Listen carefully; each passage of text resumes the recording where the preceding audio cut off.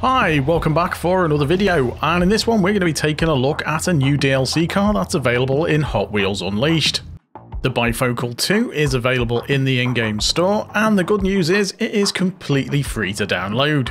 As a common, it's got 2 for speed, 3 braking power, 4 acceleration and full handling.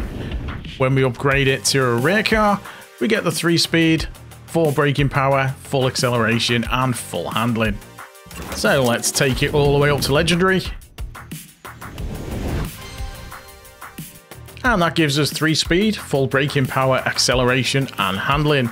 As you can see, we're still on a boost bar and it's not too bad an amount of boost for a Legendary car.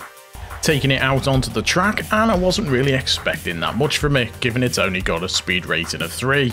However, I was pleasantly surprised how competitive this was in multiplayer lobbies. Having the long boost bar did compensate to some degree for the low speed, especially if you had a course with plenty of corners to allow you to keep that boost topped up. For the hour or so I was using it in multiplayer, I was in the podium positions for every race, and that was with nearly everybody in the lobby actually racing. Now you've heard my opinions on the car, why not give it a go for yourself and let me know what you think in the comments. I'll leave you with the rest of this race, but for now I've been Jimster71. Thanks for watching, leave a like if you enjoyed the video, dislike if you didn't, don't forget to subscribe so you don't miss the next one, and until then, bye for now.